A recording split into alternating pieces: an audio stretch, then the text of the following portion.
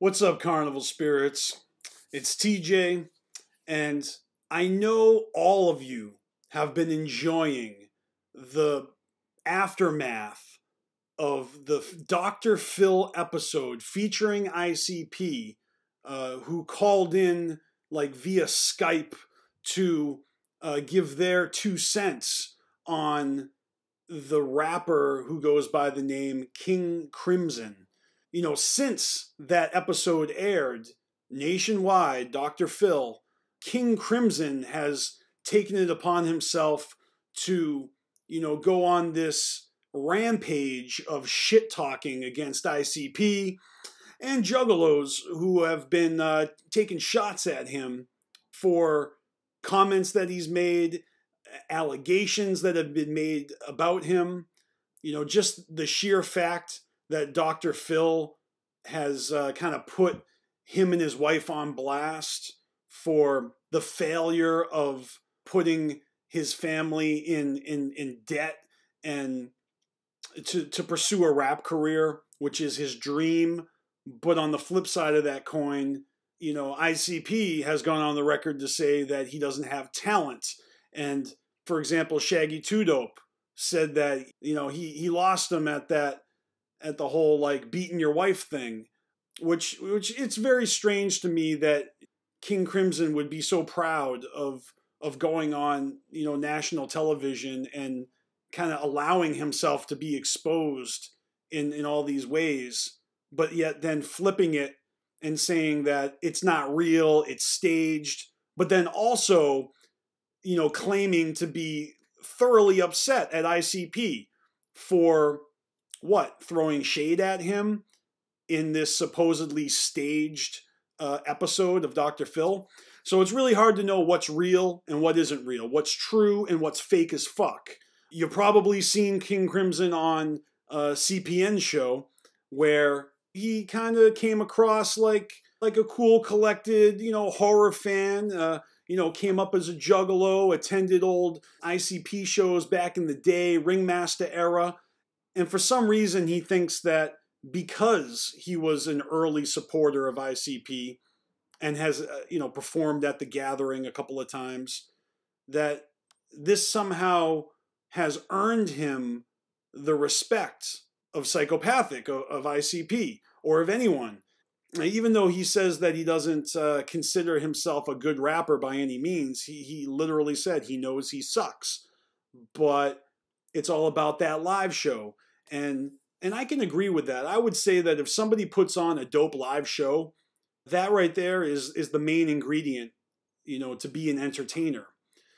But when you're in the arena of making rap music, I would say that if your music sucks, it's not going to be to your benefit as a career rapper to not have music that's listenable. And I like rap, but I am picky with my tastes in rap. I like some artists and other artists I don't care for. I don't feel it necessary to troll and talk shit about the artists I don't care for. If I don't care for them, I don't care. Oftentimes, you'll see people pulling out the torches and getting ready to bombard these rappers that they hate. And it ends up backfiring and blows up the rapper's image because you're giving them so much attention. So right now, we're in the midst of King Krimson's 15 minutes of fame. And he's going back and forth on YouTube, battling the likes of Chuck Reeves and Crazy McCormick, and even CPN to an extent, although CPN is rooting for this guy. And in a way, I'm indifferent as fuck. I don't care if he becomes successful or not. That's not what's going to make me a fan of him.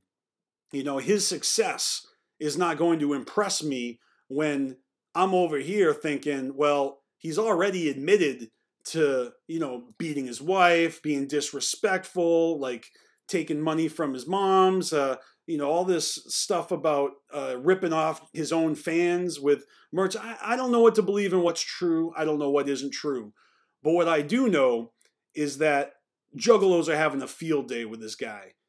There may come a time when he accepts the hate for what it is and rises above it and continues to grind and put out the music that he wants to put out, you know, live his life, follow his passions, or he's going to turn into another social media bickering back and forth, you know, getting angry at everybody who's crossing his path with a criticism, and being a magic ninja nut rider while fucking talking shit about ICP at the same time. I don't know what he's going to do, and I don't know what's going to happen. But what I do know is this. The ninjas over at Corpse Circus have completely owned King Krimson. And what I mean by that is they literally have purchased the website, the domain, kingcrimson.com. So when you go to kingcrimson.com, it automatically redirects you to corpsecircus.com. That's gotta hurt. If you don't know who Corpse Circus is, I don't listen to their music, but I know who they are. One of the dudes, his name is Killator. Sorry if I don't pronounce your name correctly. Killator is an artist who is very well known for Juggalo-influenced graphics, such as the Joker's card Corpse Circus series. As you can see, this guy's pretty talented. And he's also, you know, made an attempt to poke fun at Psychopathic and ICP for their continued efforts to cash in on the legacy of the Dark Carnival Joker's card series, the second deck. When Lost and Found, the Marvelous Missing Link came out, Killator had this meme circulating around the internet. So this is one of those cases where old school juggalos, no longer interested in playing nice, you know, going up against them in certain ways, will get them more attention than showing love. So I'll chalk it all up as trolling, and they clearly are fans. But in the 21st century, 2018, there's a thin line between a fan and a stan, a hater and a dick rider. And it seems like, depending on which way the wind blows, any given individual or artist could be perceived as either or. I just thought it was really funny that KingCrimson.com has been purchased by Corpse Circus, and anyone who's trying to find King Krimson on the internet is probably going to get redirected eventually to this other underground rap outfit. And that's all I have to say about that. Let me know in the comments what you guys think. Make sure you guys check out our most recent Ringmaster Bloody Birthday video with the Juggalo submitted slideshow, fresh as fuck.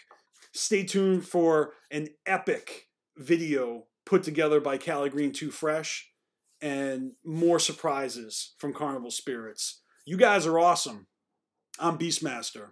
Make sure you check out CarnivalSpirits.com. And always remember to fuck the fuck off, motherfuckers. See you.